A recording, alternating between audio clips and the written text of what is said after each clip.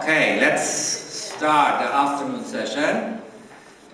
It's my great pleasure to introduce the final two speakers for today.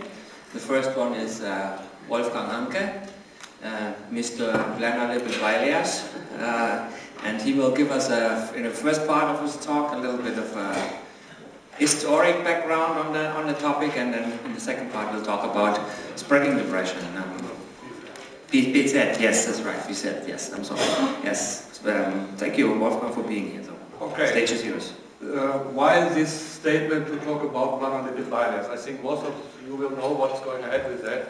But when you really think about what planar lipid bilayers mean, then you might see that technically this technique belongs to the core of that what is presented here, because a lot of experiments and a lot of findings we have been got to learn here would not have been possible with such things like the patch-pad technique.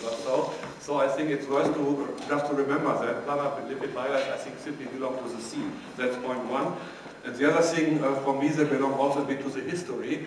Okay, to be fair, it would be fairer that Connie would give this talk about history, but there is a problem. I hope I can finish in 20 minutes. I think we simply would have no chance in 20 hours. Okay, so what I wanted to do is just 2 or 3 technical remarks. As you see here, I will tell you a few short words about advantages of this technology. I will go a little bit through the historical things, more or less to point out why we are sitting here. And then I want to specify a little bit more a historical story to this, what is called from my side, alamecicine as a sensor for membrane properties. And finally, I will present 2 or 3 additional things and ask some new things to be done. Technologically, it's so, when you look into the history of bilayer techniques, the oldest and the first thing which has been done was the so-called Belousov-Zhabotinsky technique, better known as black lipid membrane. And just to remind you, this black lipid membrane was really true according to the fact that these membranes have been painted from a decane solution, and then when the decane was going to the side, to the septum holding the bilayer, the area of the bilayer and reflected light becomes black, and that is this historical statement, black lipid membrane. Meanwhile, it's so, okay, here's just a remark how it was measured. You have here the bilayer, you illuminate that and look at that thing in reflected light, and when you see that it's this decane, it has about the thickness and the shell of a soap bubble, so you have these wonderful colors when you look in white light, and when you have the very thin membrane, you have double reflection, once with and once without phase jump, and you have elimination, and so you have the black lipid membrane. This technique is quite old, it can be performed very easily. Another advantage of the technique, what you need is just not very much. I think even a moderately good workshop can do that for you, what you need. Insofar, but what came out is that, of course, every technique has a few shortcuts. So this old Belousov-Zhabotinsky technique, for example, we have just learned in another talk the other day that, for example, this decane in the membrane, which was used all the time, has a slight problem that it changes or that it shifts the phase transition of the lipid. And indeed, for a reasonable time in history, people tried to get rid of this decane and wanted to construct so-called solvent-free bilayers. That was one of the aspects. So, for example, this folding technology here is belonging to this attempts, and then this technology with the so-called dipstick technology using patch pipettes. So a few attempts have been made, and it was de facto quite successful. So meanwhile, it's indeed possible to make bilayers which are, let's say, close to the plain lipid membranes. And finally, what came also in fashion to do so-called supported bilayers, which was another attempt, for example, to get bigger areas and so. But on that point, I was amazed the other day when I was told about this bilayer 10 centimeters long and 200 microns wide. Chapeau. Okay, now, what is the advantages of such a system? The lipid composition can be freely defined, so just comparing to patch-pad technique and the patch-pad technique, you always have this problem. Highly complicated composition, lots of lipids, lots of proteins. Here, you can do what you want. You have access to the lipid composition. You can use lipids with or without charge, with or without dipole. You can even esoteric lipids. You can make symmetric membranes, but you can make also clearly asymmetric membranes, possibly even going to the point having one fluid and one gel-like side in the monolayers. You have easy access to the aqueous solutions in the system. You have, of course, a free choice of the aqueous solution itself. Also, you can easily incorporate substances into the system. You can, what is very important, I will come later to that shortly, include in the bilayer so-called, I call it functional molecules, better known reconstitution of ion channels, but I try to avoid that a bit here. And you can have a better access theoretically to what is happening in the system, because it's de facto the most easy biophysical system, the most easy model of a real membrane. Now a few comments to the history. Indeed, it started very early in the 60s, and when you look at this here, by Müller and Udi here, it's one of the first experiments where they created a membrane which had a certain permeability just to ions. It's this old story here. They used a specific system to say it was induced an excitability. It was this so-called EIM, and what they could show, you can make these membranes, and in these membranes you can induce some conductance. That's it. Then later, Müller and Rudin, but others too, for example in '68, but there have been other attempts too, have shown such things as here. Here they incorporated alamecicin at a very high concentration that is necessary, plus again a negatively charged polypeptide, and they indeed were to create something which, according to as it looks like, is not that far away from what is called an action potential. According to the mechanisms we are talking about, it's completely different. It has nothing to do with sodium channels or so. It's just alamecicin and what I said, a negatively charged polypeptide. But the time course and the optical, the current course is not that far away from real action potential. 68. Then this is interesting. I think it's not the first recording, but it's one of the first papers talking about discrete steps in conductance. You also can say the first ion channel or the first pore. And de facto, this was before the patch clamp technology. This is the one, it's always, a lot of people have in mind that ion channels or pores have been verified just by the patch clamp technique. Not true. In bilayer experiments, at least people were a little bit more careful. They were talking about discrete conductance steps. There are better recordings, but this belongs surely to the history of the scenery. Now, okay, this you should know. This is one of the reasons why we sit here.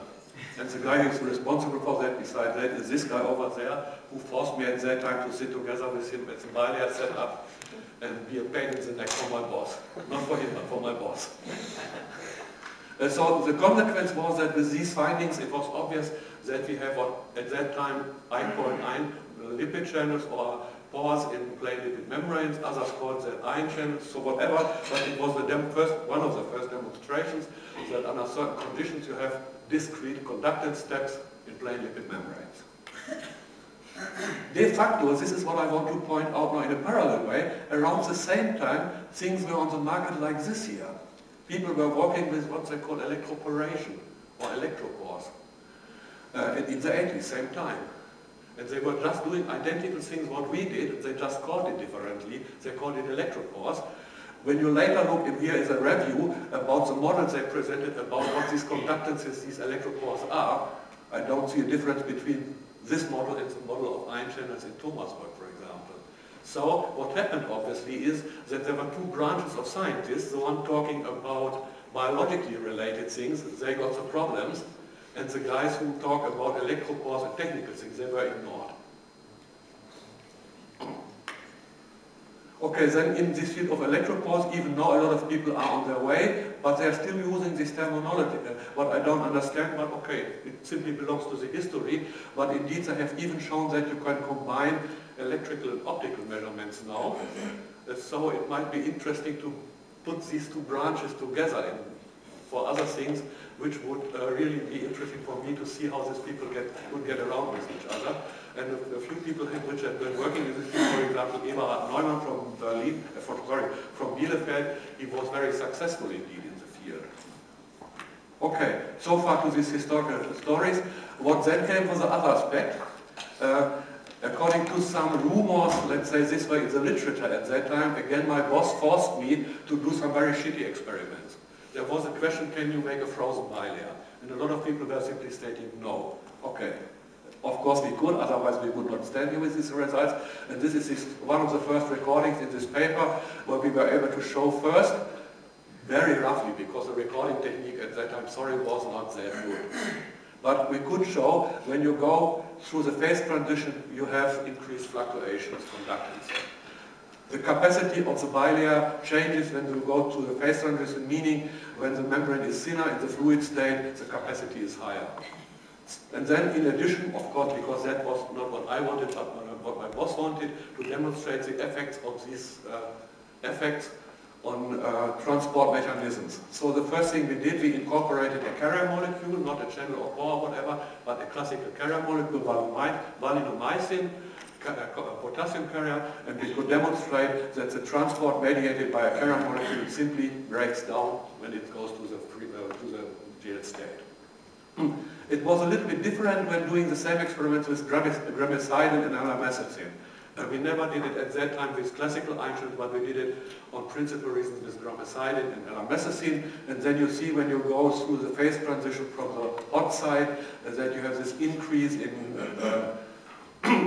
permeability, and it's somewhere where the phase transition of this lipid is, but it's much broader. And what we discussed at that time was that it's simply an effect that in the intermediate region, alamecicin is demixing in the fluid phase. That also explains this increase here in amplitude. So basically what we found there, I think, was quite consistent.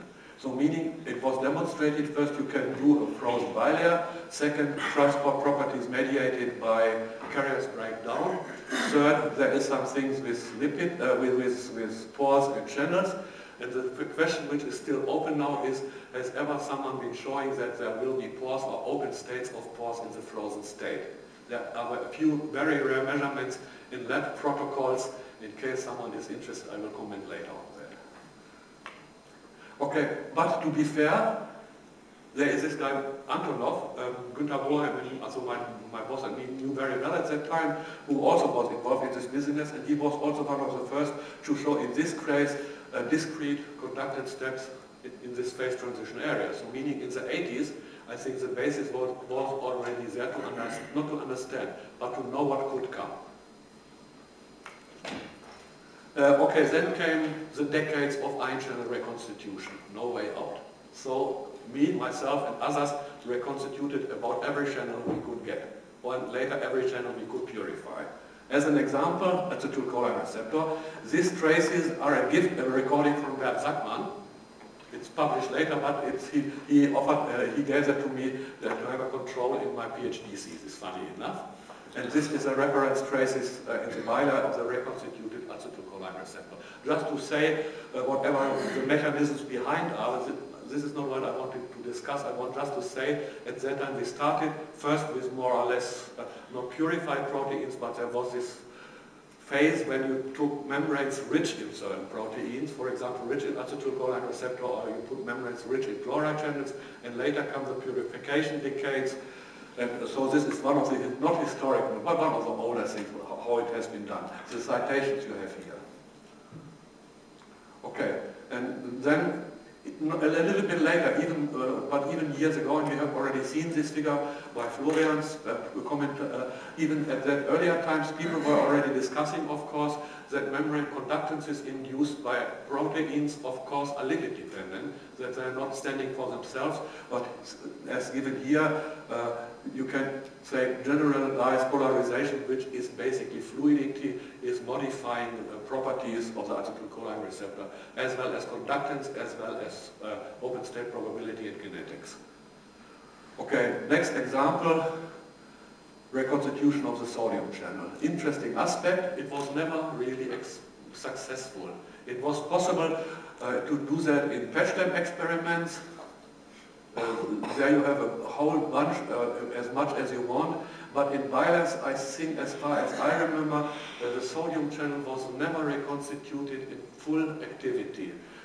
We were able at that time to reconstitute it according to the gross behavior, but the time constants were wrong compared between bilayers and patch clamp experiments. This shows you that even with all these given things, there were a few problems in the history, and especially this problem here, that very often time constants in bilayers and in patch clamp experiments were different.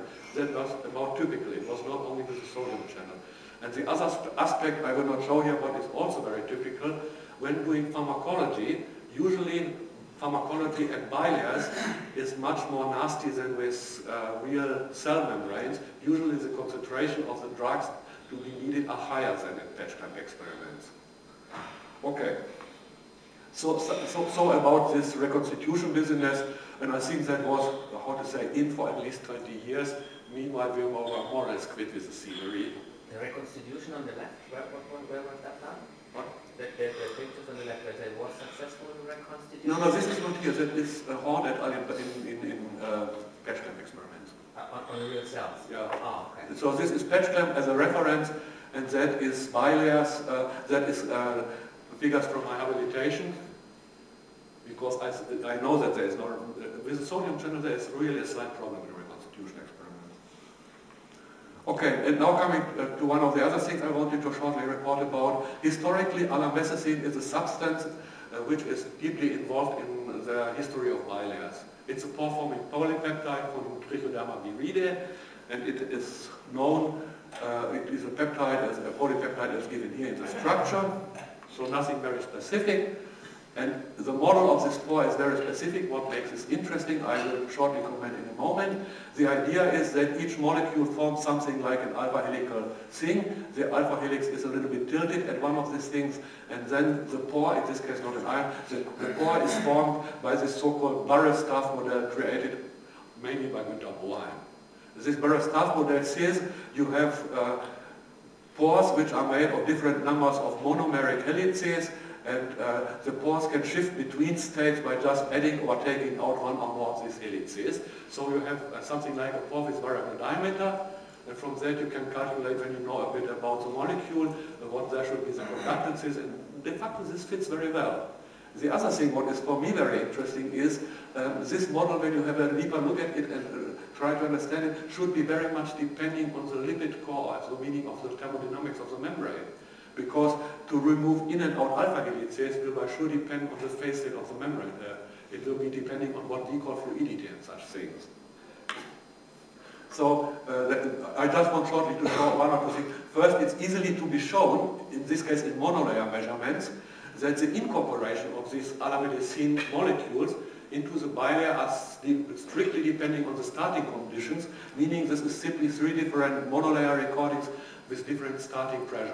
And you see very clearly a steep dependence of the incorporation rate of alamecicine into the monolayer.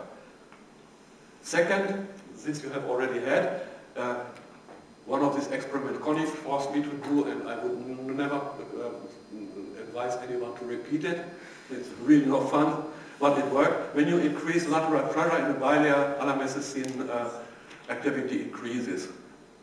Using another technical approach, Opsahl and Wett showed the same thing a little bit, even a little better later, but it's more or less the same finding. And this is what Florian showed just in the last talk, the bilayer measurements, or better the alamecicine measurements under gravitational changes indicates the same thing. So just saying activity of alamecicine increases at higher gravity.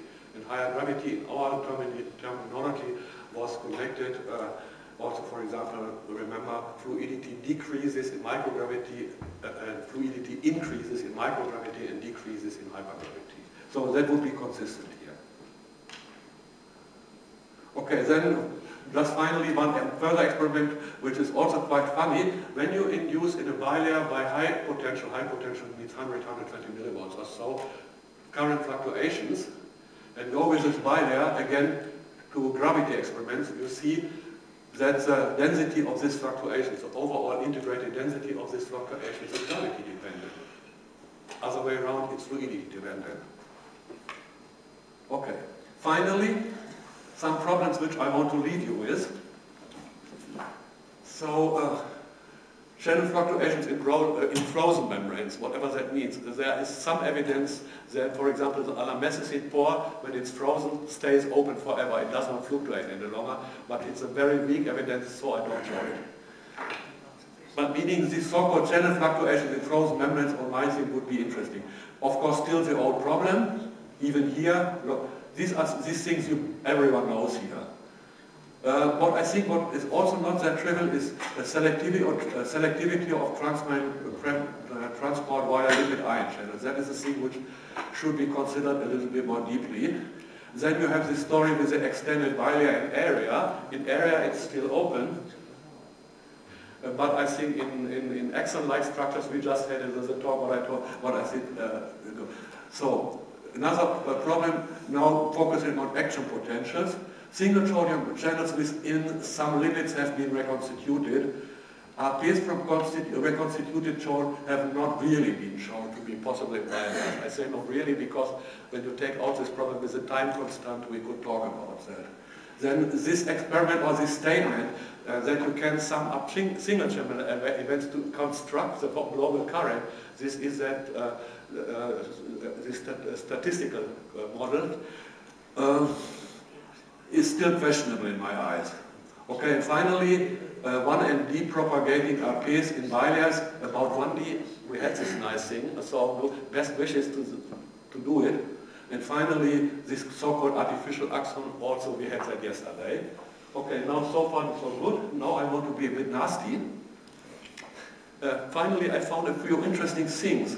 When you just leave the field of vertebrates and go to so-called hyperthermophiles, to extend bacteria or archaea, you suddenly find that you have very strange lipids. Just take these two here. These lipids make very nice membranes, and I found even a paper citing that you have fluctuations in this, current fluctuation in them. And I have a problem. This will not work. So good luck. Why would it not work? Yeah, how can you fold that so that this will give a pore? This needs a little bit more complicated models, I say. We can just link chains to each other in that drawing. You will have to explain that to me very much in detail. But, okay? But I think it's an interesting approach. But what I want to point out is these lipid membranes made from these molecules have a few very specific things. For example, you have these so-called hyperthermophiles or other things. You have membranes which have at the outer side a pH of 1 or even a bit less, and inside the cell you have a pH around 7, 6.5 or so. And these membranes, on this reason, must be absolutely proton tight. Also a problem. They are proton tight, and this is different to classical membranes. So I think it would be interesting. In case I would not retire, but sure I would start with the lipids to work. Okay. So far so good. That's about the history and about bilayers.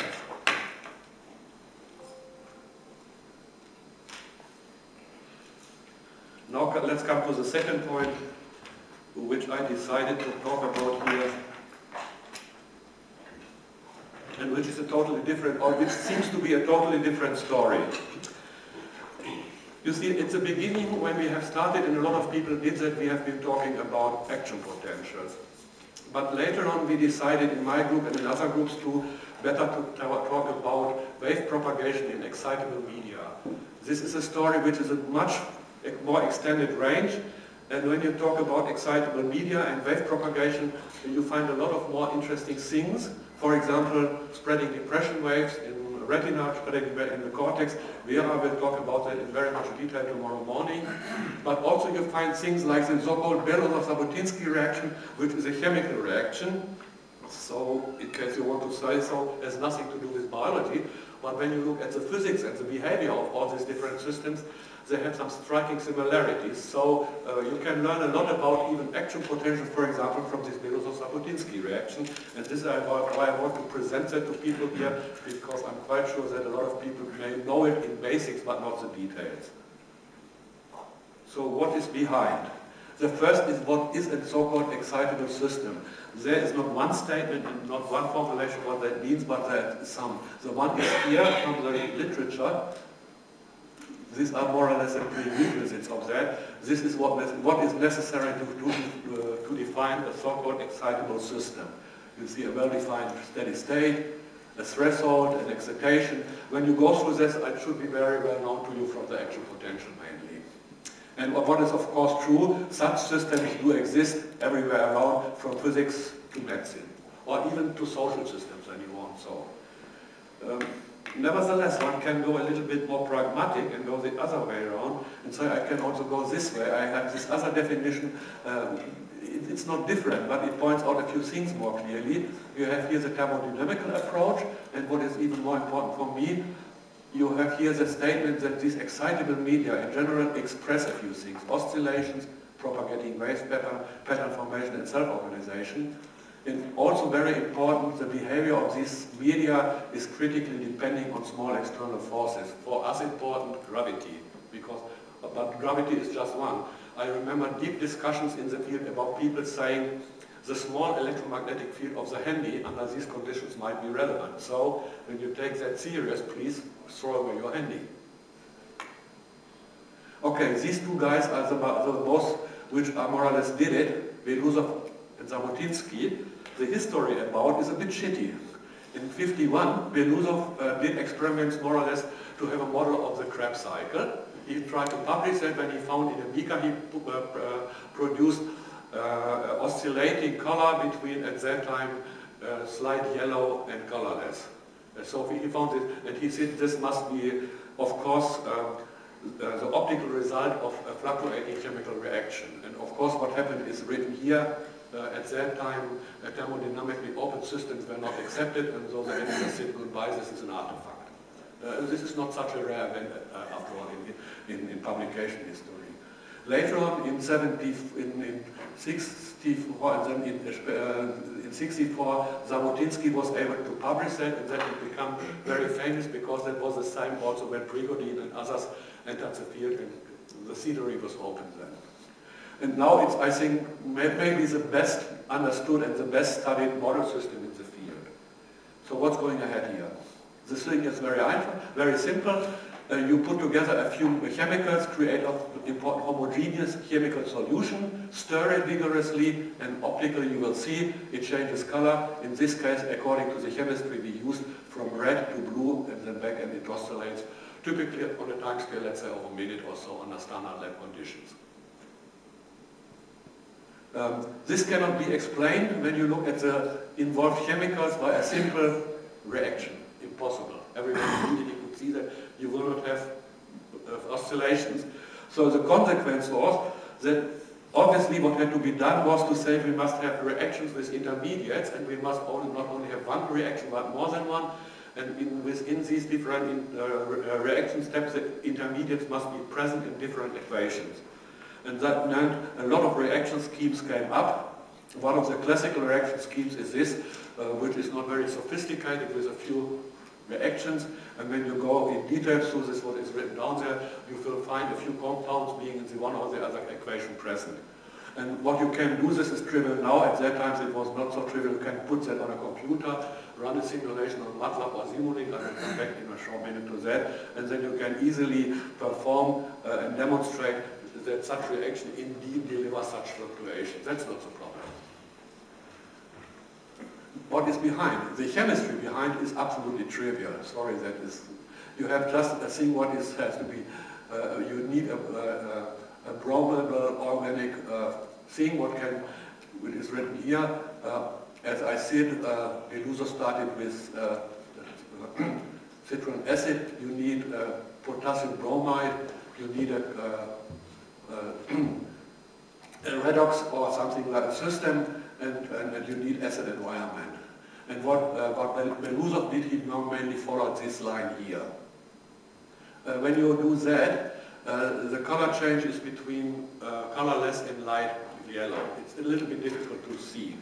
What people later on recognized is when you use a catalyst system like Zhabotinsky system, that changes the color change to this red-blue story that I showed you. So the basic reason behind at the beginning to use this catalyst system was just that it was better optically to measure. And okay, just when you see down here, in the lab you prepare these solutions, put them together in a sufficient amount, stir them, and that's it. This is a ferroin story here, so instead of using Ser in this state here, you add ferroin here, and then you have instead yellow, colorless, you have red, blue. That's all. Now, when you have such a beaker now, What is easy is you take a blue LED and a photomultiplier or even a simple photodetector because you have enough light. Then you see a scheme like this. Anytime when the system goes from red to blue, you have this increase in transmission through the beaker. And what is interesting in this field, this is why we usually do that with blue light. The transition from red to blue is fast, and the transition from blue back to red again is slow. That's something like the refractory period. And what you also see is when you have a beaker with a limited amount of material, the fluctuation goes down a bit. And when I would have a recording which would be much longer than that, it would go often further down. And more important also, the oscillation frequency goes down. What is very important also, obviously, this oscillation and later wave propagation in this system is clearly using energy. It's not adiabatic or something like that. It's really consuming energy. Okay, then you may have a look at a single peak of this thing. These peaks have a detailed structure in time, which has to do with the catalyst systems to be used and with the global composition. And so these peaks also tell you a bit about how the reaction is running on. So you see here in the time scale that the peaks at the beginning typically have this double peak behavior. Funny comment in between. When you compare that to the optical profile of a spreading depression, it's about identical. Okay. Just as a control to demonstrate that everything is fine, then when you heat the system, oscillation frequency goes up. Just this is a measurement of a lab course of our students in Hohenheim. Then, what is more interesting now is another story, which was again one of these things in his story of publication things. What you can do is when you have these systems, when you have the chemical equations and when you recalculate that in differential equations, you can calculate the so-called dispersion reaction of the system. The dispersion reaction is nothing else than the dependency of the propagating velocity of waves in a system with dispersion. And typically it's so that when you have when the frequency goes higher, or other way around, when the frequency goes lower, that means when the period goes longer, then it's better to understand, then the system approaches a constant final velocity. It's more or less the same with the action potential. That's more or less when you have an action potential running in the refractory period of the previous action potential. Typically in all things it was said, the whole dispersion reaction does not exist, it only exists this so-called positive branch or this upper branch. And this here would be the cutoff of the absolute refractoriness.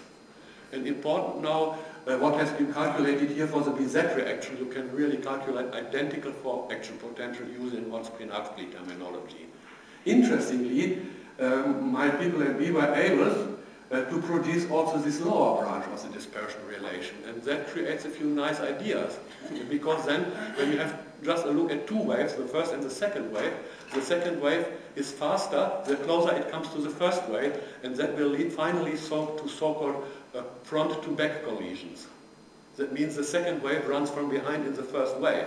Interesting aspect. Usually I've looked at that, this is also causes annihilation, but there are still a few questions with it open. And interestingly, what I said, this should be possibly the same behavior in action potential. As far as I know, no one really has been able to show both branches experimentally in action potentials.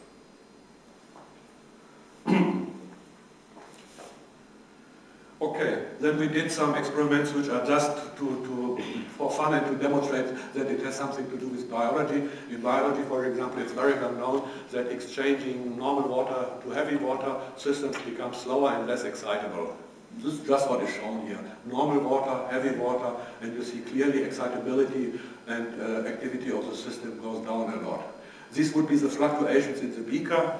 When you have a look at now propagating waves in two-dimensional system, that is nothing than a thin layer of fluid, more or less same idea. In these fluids you have these typical waves, I hope you can see it.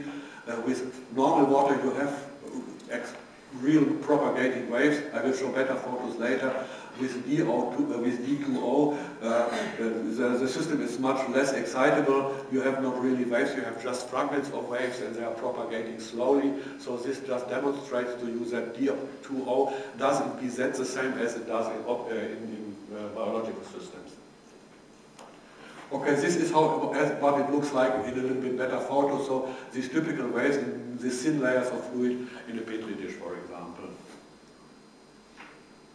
Of course, you can make a series of photos. What happens very often when you put such a thin layer of fluid in a petri dish, you see still one of these global changes from red to blue here, and then suddenly at certain spots these waves start to propagate.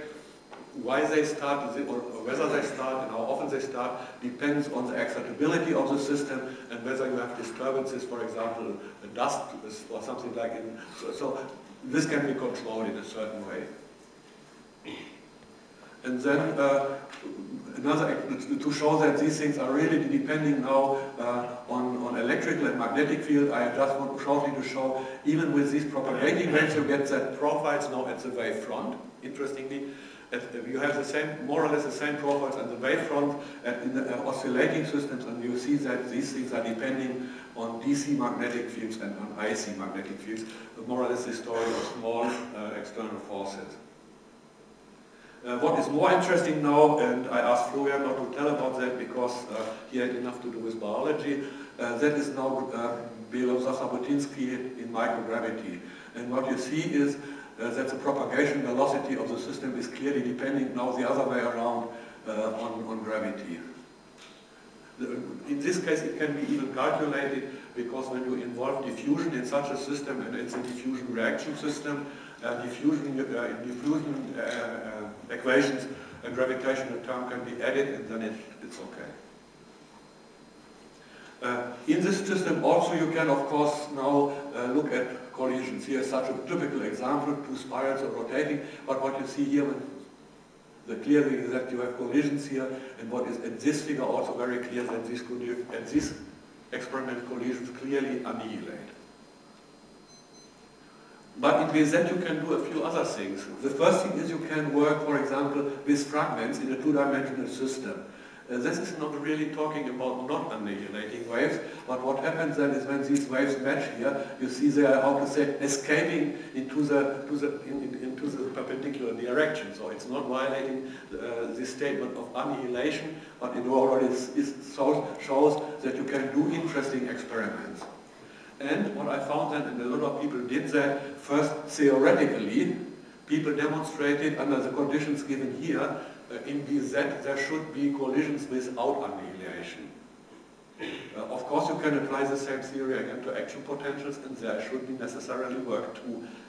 And indeed, someone was able to demonstrate that. This is a shitty demonstration, I think, but I did not find better things. I will come later to that. This is a so-called stacking technology of two meeting waves, and that they not disappear here demonstrates that you have no annihilation. And there are more papers in the literature by clearly stating under certain conditions in BZ waves can collide without annihilation. Okay, now another story going back to this oscillating thing. This oscillating thing, I want to point one more point. There is no convections in the system, there is no buoyancy, and as you stir it vigorously, you can state that possibly diffusion doesn't play an important role. Then you bring this system in a system of fluctuating gravity, in a parabolic flight system. And the parabolic flight gravity profile is about like a fluctuating system with a minute time scale. And then you bring into that the BZ reaction, and what unfortunately happens then is that this nasty BZ reaction synchronizes with the period of the gravity fluctuation. And this is up to now open why that happens. I have no idea, so I will be happy in case someone explained to me, because everyone from physics told me this is just not a good idea to present it. But the problem here is a very general problem. So just first take it as a fact. It has been proven a few times. It can be in theoretical discussion, so in modeling experiments, it can be done using more or less this originator model. But this originator model, we just have discussed it with me, this has a few shortcuts. It has only concentrations and rate constants and ignores all other physical parameters. So there might be a few problems with that, because when you just take these equations here, then necessarily rate constants would be gravity dependent, and this is not a good idea. And this is why I say this is one of the classical things. The theoretical thing is so that one of the models is the so-called originator model. The equations are here. Here is written what that means, and when you look at these equations, they can easily be compared to Hodgkin-Huxley. It's more or less the same thing. And de facto, what a lot of people also do is they approach the BZ story with a Hugner-Gumo theory, which also, as we just listened to that the other days, is very frequently used also in actual potential description. So these systems have a few theoretical things which are very common. Okay, now coming to just two final statements. This system of the BZ nevertheless allows you a few things I think you cannot do with actual potentials of membranes. One idea is you make a small capillary that can be as long as you want, and then you produce a system which in these reservoirs here create waves, and then you can really create very nicely front-to-front collisions. And then you can investigate the system and see whether they annihilate or not. And second, a few more statements. You can make waves, or you can have waves in 1, 2, and 3 dimensions. All these things are technical, not trivial, but they are possible. You can have waves on curved surfaces, also not a problem. And please have in mind when talking about actual potentials in the brain is by sure not a flat geometry. It's by sure highly curved. And we just discussed that the other day, that possibly, and this theoretically is anyhow okay, that waves propagating differently on curved surfaces than on plane geometries. You can do long-lasting experiments close to equilibrium or not in so-called continuously stirred reactors. You can investigate in something like the excitability of the system, and you can do what is also interesting, and that is the only spreading depression photo I show, because this was never successful in BZ experiments, but I think it should work too. The idea behind is the following. You have a two-dimensional system. In this stacking presentation, the stimulus is done here. The wave appears a long period later at a very much different place. That means the stimulus is at one place and the wave setup is at another place, and it's later with a latency. Interesting aspect, because how is that to explain? Okay, with that I want to close. Good luck.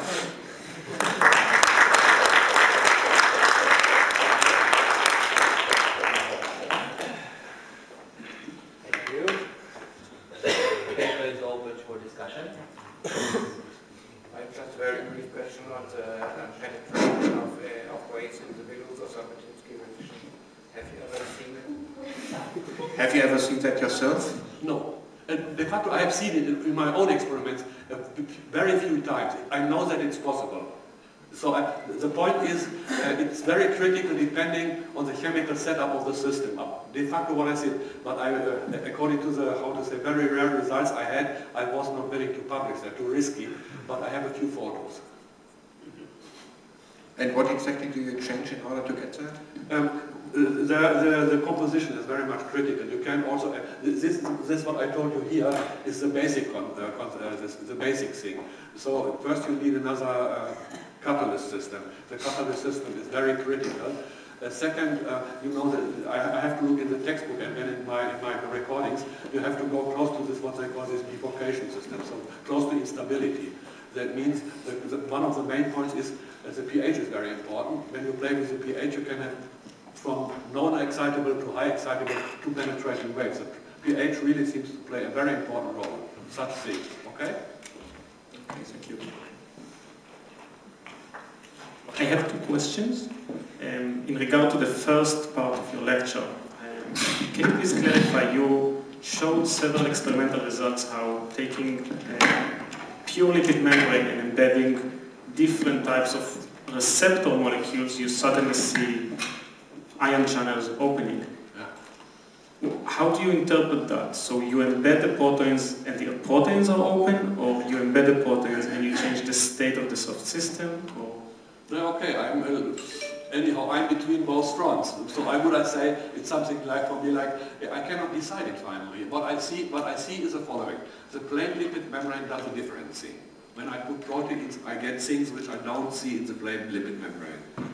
From my experiments, I only can say these proteins embedded in the lipid membrane induces defined current fluctuations, which, very important, has a specific selectivity and has a specific pharmacology. But in the absence of the proteins, also there are examples of...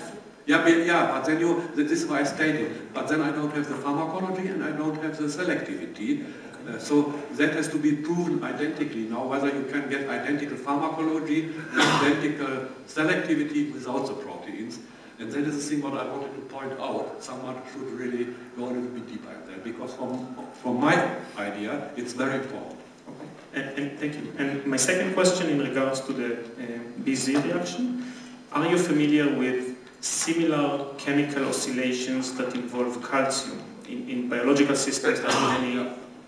Yeah, these calcium oscillations in cells, especially, for example, in oocytes, are very well known. I don't have the details in mind.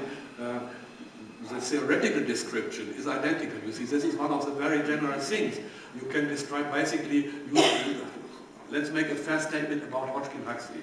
Go the other way around. Hodgkin-Huxley invented, or I don't know, constructed a set of 3 differential equations, and when you use them free of mechanism, you can describe the world by these 3 equations. Very simple. The problem is not the equations. The problem is when you put in the mechanism. And that means you easily can describe these calcium waves or these calcium oscillations using this formalism. No problem. But again, you have the problem, what is the mechanism? And this is, I think, the main discussion here, to be fair.